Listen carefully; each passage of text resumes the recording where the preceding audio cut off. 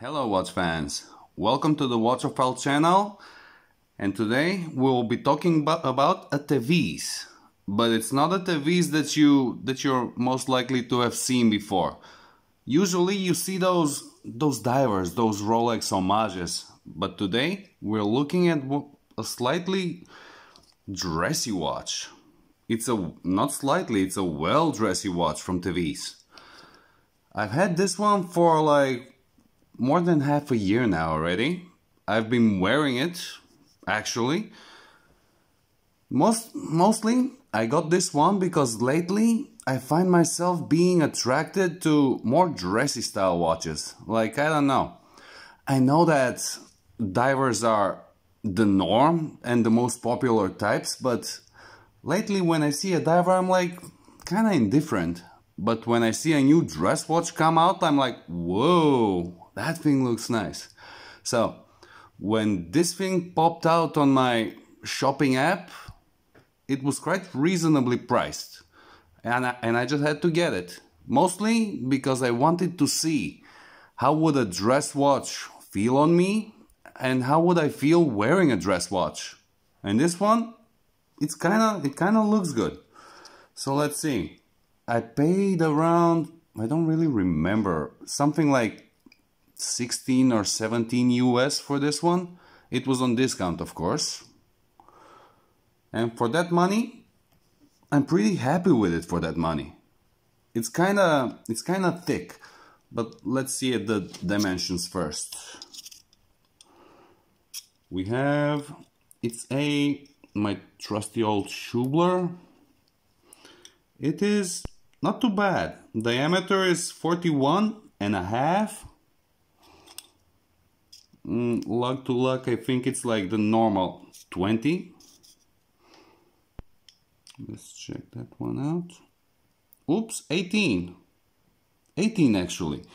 It has a lug to lug from 18. And about the thickness, this is a thick one. And the glass is really domed. It really goes up. So let's see. 15.5. That's quite big. It doesn't really slide under the cuff. It doesn't really. I wear this one to work and it's always outside the cuff, like right there out on display with the big face, but it looks nice. I went for the white dial with the gold applied indices, and this one, it's a triple date. We have the months on the register on the right, we have the days of the week on the register on the left, and here we have a date window at 4.5.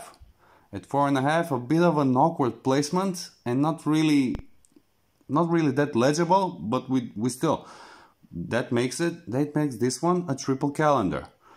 And down we have what looks like a moon phase, but it isn't really a moon phase. This one is a day and night indicator, which is like the pointless ever complication. I mean, they put this one on here. They could have made it like separate, that you could set it separately, and they could have marketed it as like a dual time zone watch. But actually, this dial is coupled with the main dial, so you can separate the two. You can't use it as a dual time zone. But still, it shows you like it has the sky and it has a sun and a moon that rotate. Like, I don't know, for me, when I see a day-night indicator on a watch, like, dude, I don't live on the North Pole. I don't need my watch to tell me if it's day or night. I can see. If light's coming in from my window, it's day. If there's no light coming in, it's night. So, pretty much pointless. But let's get back to the watch. The indices are gold toned and they are applied. So is the TEVISE logo. Applied also. The hands have lume. It's not the best lume, but still, there is lume. It can, in the first half an hour, in the first half an hour at night, you can read the time, but later than that, not really. And the dial. For me, the best thing about this watch is the dial. You can see like it has this like gear shape pattern. Tim Mossel calls this cornage or barley corn pattern, which like it's confusing. For me, I don't know. Like barley, yeah. The barley grains do have this like a diamond shape, but the barley is a cylinder. It doesn't really work when you compare it to a watch dial. To me, when I see these diamond shapes like radially spreading out from the center, this looks exactly like a sunflower head.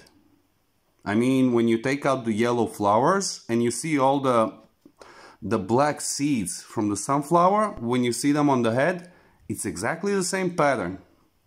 I know, on a white dial, you can't really see the comparison. But imagine, if it was a black dial with this pattern, it would look exactly like the sunflower.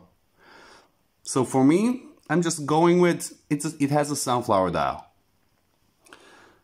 It's one thing about the indices. The indices look nice. They look nicely made, but some of them are kind of off. Check out the one at 6 o'clock.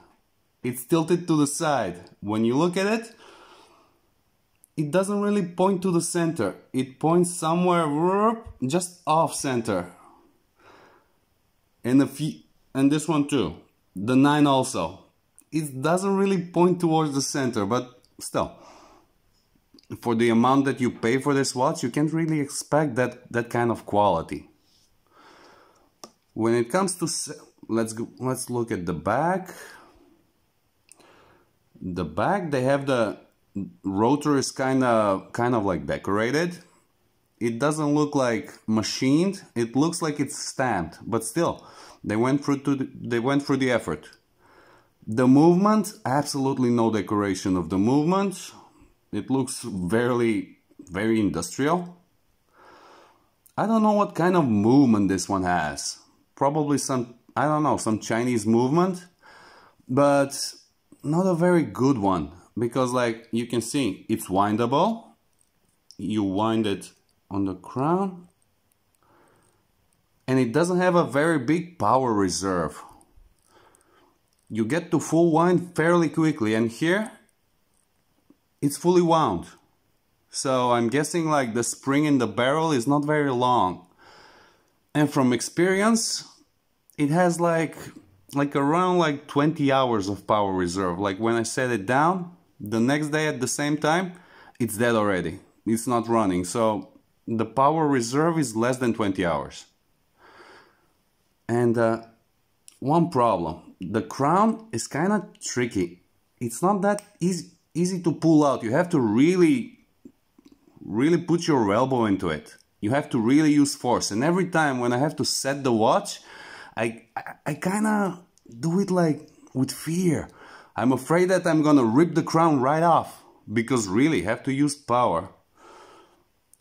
As you can see, non-hackable. You set it up and down. The mid position does the date, and the same. Pushing the crown back in, it's also a struggle. Like, oops, nope, still not. I'm gonna do it off camera later. Okay. We have two pushers, one up and one down. The one up sets the day of the week. The one down does the months. There is one more. There is a hidden pusher on the side. I tried it. It doesn't do nothing. I don't know. Maybe it's not even connected, or maybe it's broken, but it doesn't do nothing. And that's it. But I gotta say, it looks well. It looks really nice. I like wearing it. I like, during the daytime at work, it's very legible because of the white dial. But at night, well, I don't really wear it at night. But during the day, for me, it's a perfect work watch.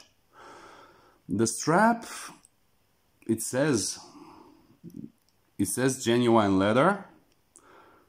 On the other side it says TEVISE and it has the logo. But it's not genuine leather. It doesn't feel like genuine leather. It's like pretty hard and stiff. But I've worn it quite a lot and it's holding up nicely. Still no cracks, no disintegration. It looks okay. So let's see. Let me give you a wristwatch check. Let's call it a wristwatch check. Look on the wrist. Let's see.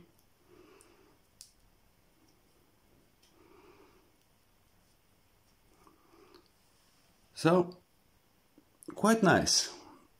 And when you look at it like, oops, down the barrel shot, it's thick.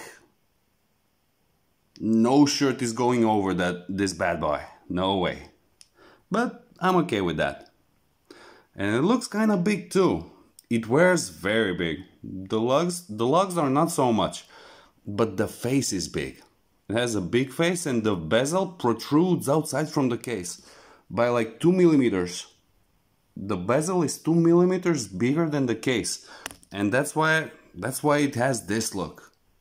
But all in all, for the $17 that I paid, I've worn it like for more than the money's worth. So it's paid off. And I will still wear it. I like it. And now I'm decided. My next purchase is definitely going to be a dress watch. So, thank you so much for joining me for another video. I hope you found it interesting. And maybe you will buy one for yourself too. Anyway, take care and never stop collecting. See you next time.